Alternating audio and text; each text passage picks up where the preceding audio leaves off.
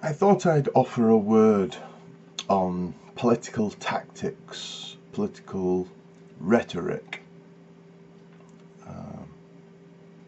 Tactics is better.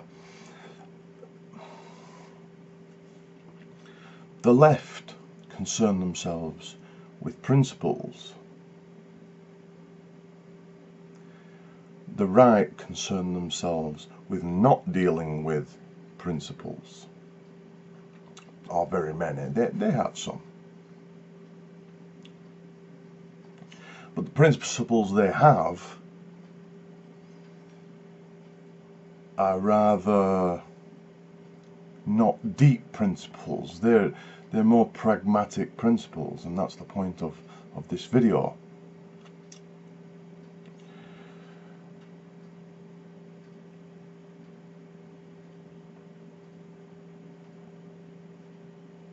In an argument, an interlocutor will say to you, when you're trying to make a principled point,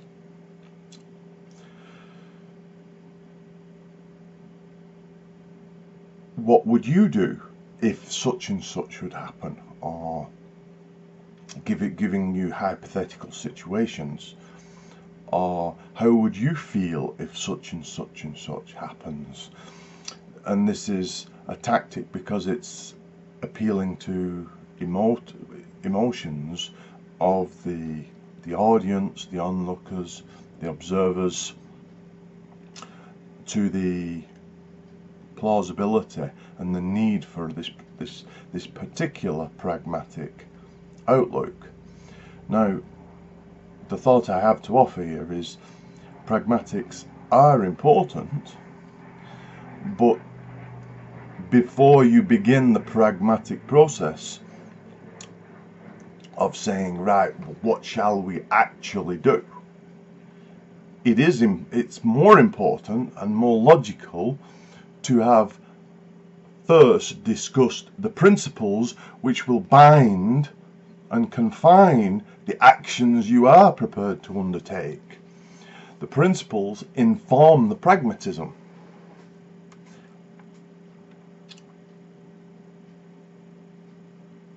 So that's the game, that's the switch that probably right and left of politics try to play. And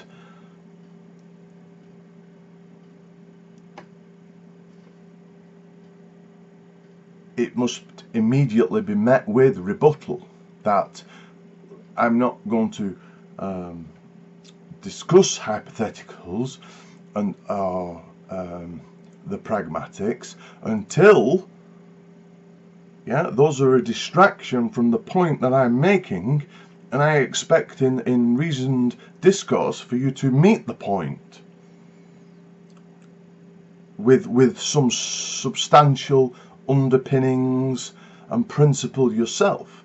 I'm making a principled point that will confine the pragmatism, and once we've discussed some principles and thrashed those out, then we can look at how that informs the pragmatism of certain situations. So it is with Immanuel Kant's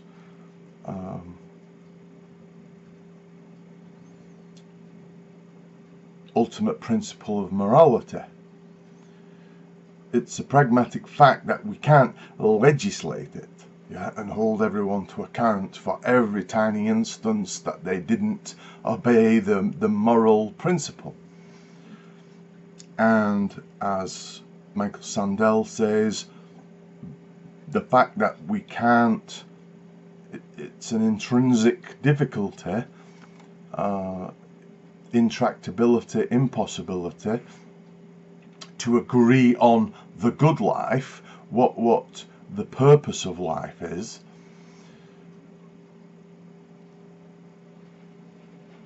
That to form a society, and with the Rawlsian insight about what society as a game, what would you behind a veil of ignorance be happy to play? These abstract insights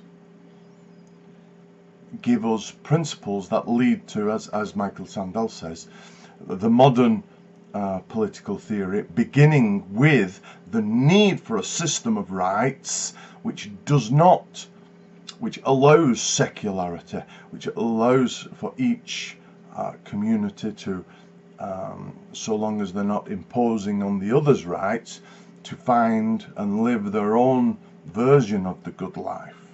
This is a logical principle. These are logical underpinning principles which isolation by particular examples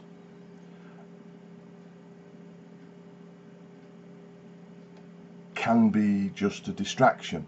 For example, my stepmother used to say we'd argue about the death penalty, and she'd say, how would you feel if your son was killed? Yeah, and it's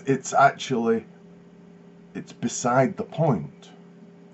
We in principle choose not to run government by a lynch mob, an angry mob of people filled with feelings.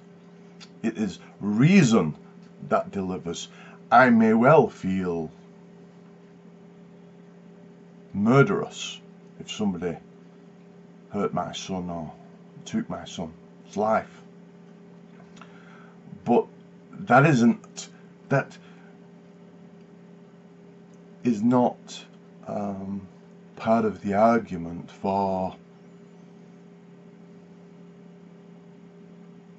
It doesn't enter the equation, and I would never agree to a society where the particular justice is that we mete out, the retribution we mete out in a justice system is related to how aggravated the person feels. Yeah.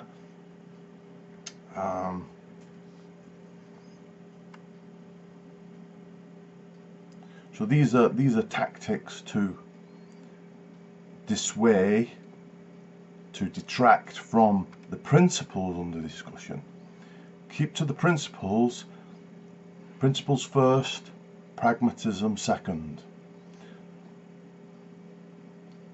Understand the principles that have been thrashed out, why they've been thrashed out, why they stand, and why they must stand, and why the particulars are then constrained by those, and the hypothetical is answered mostly just by considering the constraints of the principles. It's an irrelevancy how a particular person feels in the formation of universal laws, rights, approaches and principles.